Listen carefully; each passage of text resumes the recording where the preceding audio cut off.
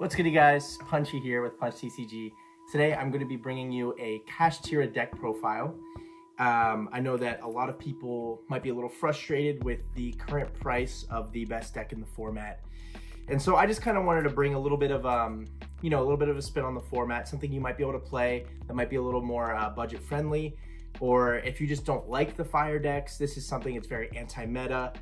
It plays into the fire decks really well while also playing into the other anti-meta options, plays well into voiceless voice, plays well into branded, anything you might come across at locals / regional levels, and even higher that will very much be able to compete with the top tier strategies. So without further ado, let's go ahead and get into this deck profile. So to start things out, of course, the Kashtira engine, you have triple unicorn, triple Fenrir, and triple Rise Heart.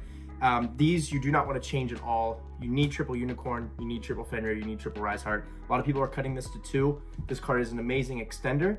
This card going second can help eat interactions because, you know, if you start with a unicorn or a Fenrir and you hard open the Rise Heart, it's really nice to be able to bait out interactions from your opponent because they may try to stop you from getting here.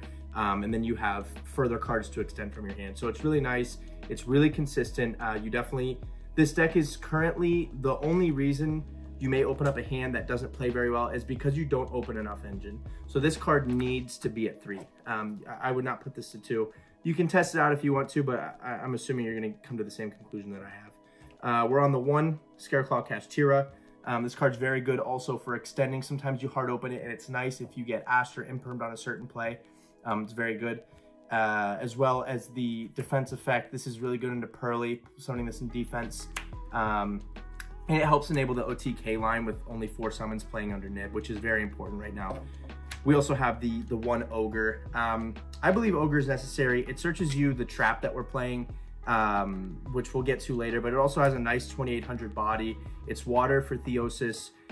This card is really good to banish off Rise Heart to summon back with Birth. It's a fantastic card. I think you should be playing it. And those are all the names we're playing. So well, you have 3, 6, 9, 10, 11 names. And I think that's kind of the sweet spot here with this deck because of a lot of our spells search. So you don't really need to play too many more names than this. This is kind of the sweet spot here. And then to cap off the monsters, we are only playing Shifter as a monster hand trap in the deck. Shifter, of course, is the card that beats the meta. This is the card that beats Fire Kings. This is the card that beats Snake Eyes. This card beats pretty much everything. This stops every other anti-meta strategy besides maybe not Voiceless Voice, sorry. Fluanderies and Pearly can sometimes play through this, but this is just a blowout. This is a turn skip against most other decks. So you have to be playing this. You have to be playing this at 3. It's just so good. And those are the only monster hand traps we play. This deck can't really afford to play into talents going second, because going second, if you don't shifter your opponent and you only open like Ashe or Bell or something, and you're just playing yourself into talents without really turn skipping your opponent, they're gonna rip out the maybe 1 card starter you had. They're gonna rip out the Fenrir. They're gonna rip out the Unicorn. They might rip out whatever card you had that might be the only card, because like post side, sometimes it comes up where like game 3 you have 1 card to play and 4 or 5 non-engine cards, and if that one if that one engine card gets stopped, you kind of just can't play. So we don't really want to play into talents too much, and if we do, it's to turn skip. That being said, you could play cards like Ashe and Bell. I just would be wary because everybody's playing triple talents right now, and some people are even maining thrusts. As far as the spell suite goes, we have 2 Theosis. I don't believe you need 3 of these. I found myself siding out the 3rd a lot when I was playing 3, so I just put main deck to 2. It feels good. I don't feel like you need 3. This card eats Ashe, which is really nice. Hard opening it is good because sometimes because it can help play through Droll, but I don't believe you need 3. I think 2 is plenty. And it's really good in the grind game when you Scareclaw, Kashtira, banish Theosis to grab back a card, or you can Rise Heart banish it. It's really nice. Of course, we're playing Triple Birth. This is the best card in the deck. This is the card that keeps you in the game. You can end on a board of Unicorn Fenrir with a Birth, and your opponent if they can't deal with the birth, they've pretty much lost the game on the crackback. It's so good. This card is not only recovery, it's also interruption. A lot of people forget about the banishing 3 spells from the graveyard face down on their spell activation, and they play right into it. And this card is very good at helping disrupt Rescue Ace, helping disrupt Fire King decks. It helps disrupt a lot of decks that need their graveyards to interact. Again, if you don't open Shifter here, this card is such a great card to put up going first. And then, of course, you have the 4 field spells, the planets and the terraforming. You need to see this card. Opening this card, almost every time I open this card, I go for a Shangri-Era, because the Shangri-Era activated effect into Rate Soft Pop a card is very strong. It adds an extra layer of interruption that most people forget about. So when you're able to get the Shangri-Era on top of the planet, on top of the birth, even that alone, a lot of times, is enough to just keep you in the game to crack back and kill your opponent. And that's really the main game plan here with the current iteration of Kashtira. It's to go first, survive turn 1, right? This deck's really good inherently at breaking boards because you get to play so much non-engine, but going first, you just want to survive. You put up a Fenrir, you put up a Unicorn, you put up a Shangri-Era, and sometimes you end on Shangri-Era, Planet, Birth, and your opponent draws for turn, and they imperm the Shangri-Era so you can't bring anything out, but they still can't clear it and the birth, and you're just chilling. It's really nice. So those are the Kashtira spells that we play. Next we go through the triple Pot of Prosperity. I mean, this is one of the best cards in the game. It's good at going first, it's good at going second. You do not really need your extra deck in this deck besides for like a few cards most games. So this card is just amazing. You can, I've oftentimes resolved this card fully twice in a match and have had, so like, you know, you activate Prosperity, you banish 6, turn 2 or 3 comes around, you Prosperity again for another 6. You'll have maybe 1 or 2 cards left in your extra deck, but you just don't care because resolving this, getting back into Birth or Unicorn is just so strong.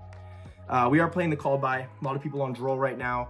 A lot of people on Valor, a lot of people on Ash, a lot of people on Bell. Bell actually hurts Birth a lot, especially if you're going for the Heat Soul line.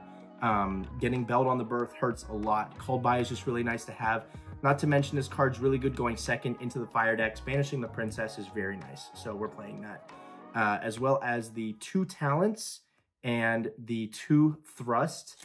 I think Thrust is an absurd card right now, as well as Talents. Most people are playing 3. I would be playing 3 if I wasn't also playing the 2 Thrust. These cards are amazing right now. We play, and I'll show you in a minute, we play a lot of targets for Thrust in the main deck, both going first and going second, including Talents, including Prosperity, including Theosis. There's just so much that Thrust makes live in this deck, and it's just an extra copy. The 2 Thrusts is essentially 4 copies of Talents going second if you really need to see Talents, because Talents into the fire decks going second is absolutely a blowout.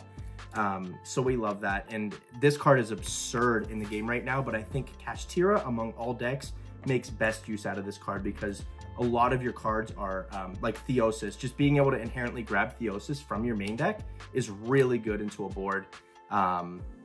Even being able to, like, there are a lot of times where I thrust, I'll bait out a Baron, and then I'll thrust into a terraforming, activate planet, and my opponent will just scoop because it's game from there. More spells, we're playing Duster. This is another thrust target in the main. This is essentially 3 copies of Duster going second. It's really strong. And then again, we have the Prosperity to search it out again. You have Talents to draw 2 if that's what you're doing. We're not usually drawing 2 in this deck because we're usually Prosperity locked, and but the Duster is so strong. This card is really good into a lot of decks right now. This card is really good into Voiceless Voice. It's really good into Branded. It's semi-decent into the fire decks. It's okay. Not the most amazing card into the fire decks, but on top of all your other interruptions and interactions, this card does help out a lot. And then for the last 3 spells, we are playing 3 Enemy Controller. This card is fantastic right now. It is, again, it is good going first, it is good going second, and I believe that having those cards that are both good going first and second is so important in terms of spells. If you haven't noticed, again, we're playing 3 main deck monster hand traps, and the rest are board breakers, because I think you need that strong, or that nice sweet spot between board breakers and hand traps. It's just so powerful. This card is really good going second, as well as going first, going second. You can steal the Appaloosa your opponent makes. You can steal the Ambler Whale. It's really good for interrupting different Fire King lines on your turn, as well as going first, setting this card face down and ending on like maybe Fenrir. Unicorn is amazing because you burn the Fenrir or Unicorn effect. They're now useless on your board.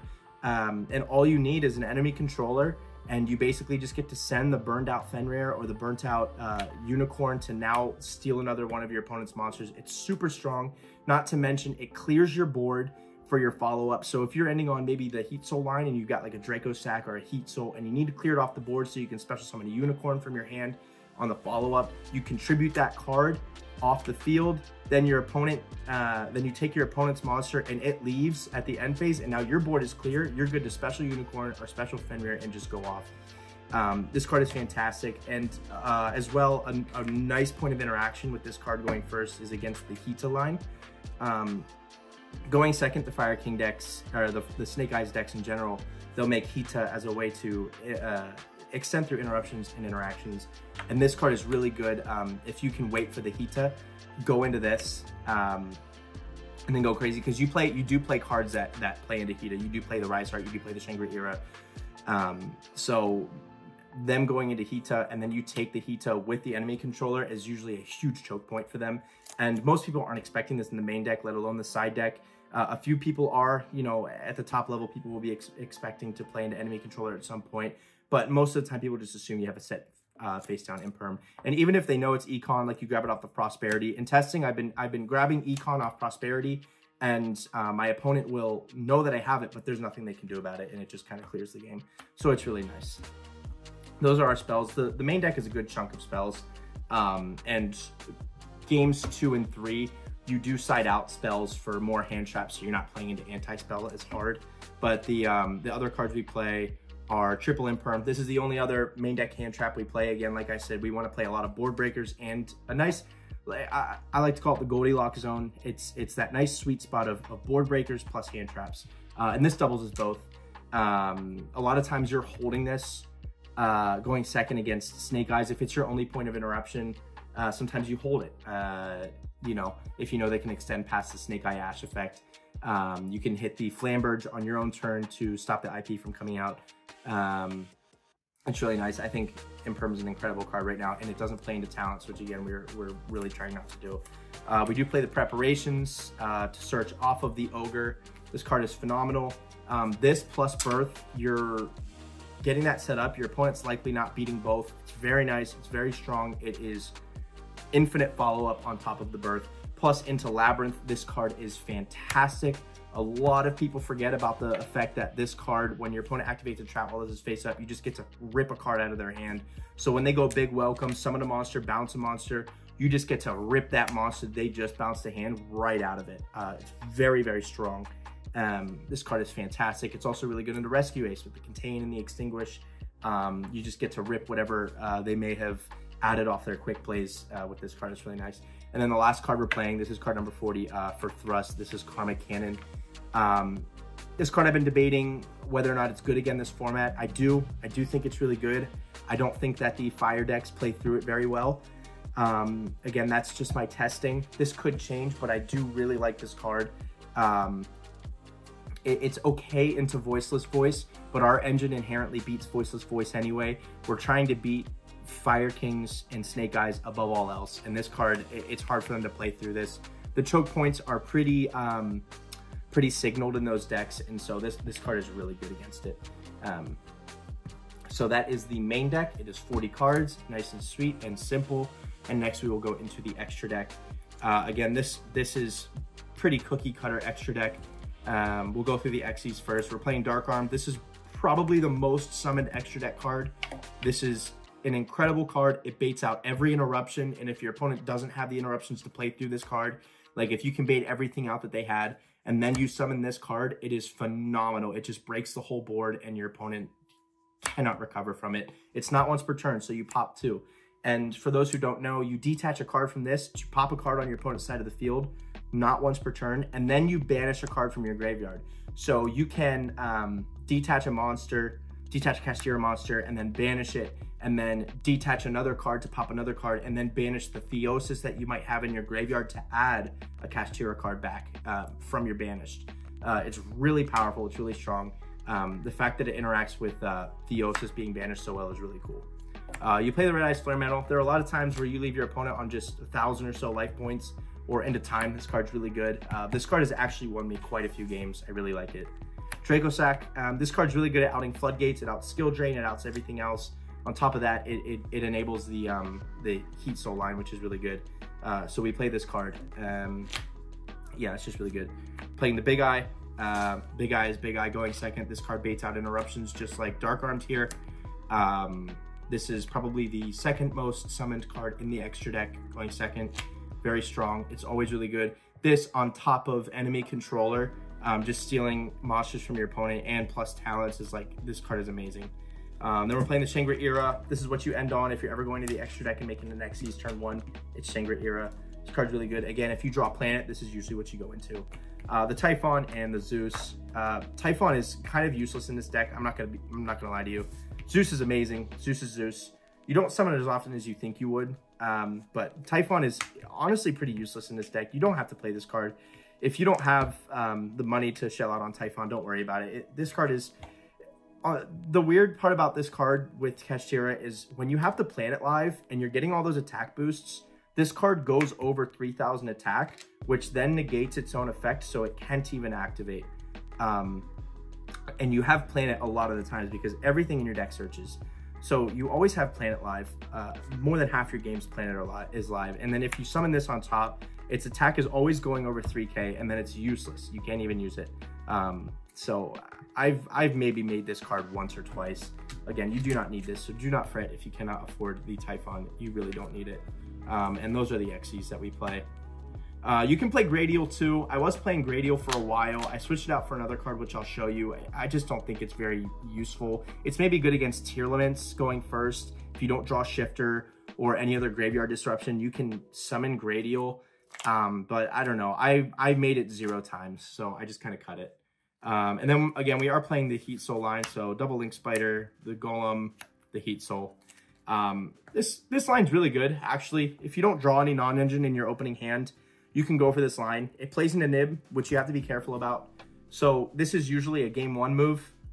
Put your opponent, if they don't have Nib, you kind of win. This card's really good, bumps its attack up really high. So into the Rescue Ace matchup, when they summon, I forget the name of the card, it's either Impulse or Airlifter, the one that negates the highest attack monster on the field. When you have this card on the board, plus the IP or the Shangra or the Draco Sack pointing to it, it's at 3,300 attack. So this is the monster that has to get negated for that. So that's really nice. It also draws you into your interruptions. It draws you into your enemy controllers, your imperms. Post side, if you're deciding to play into Nib for some crazy reason, draws you into Ash, Bell, whatever you might be setting in. This is what I replaced Gradial with, is the Donner Dagger for hire. Because Nib is in the format, if you do happen to play into it, you can clear it with the Donner, which is really nice. There are also times where maybe you end on a card that's not a Kashtira monster or does not extend you into your plays on the crackback, and this is just really good at clearing it, plus it's a pop. It's just a nice card. I find myself liking this security blanket way more than the Gradial, so that's why I play it.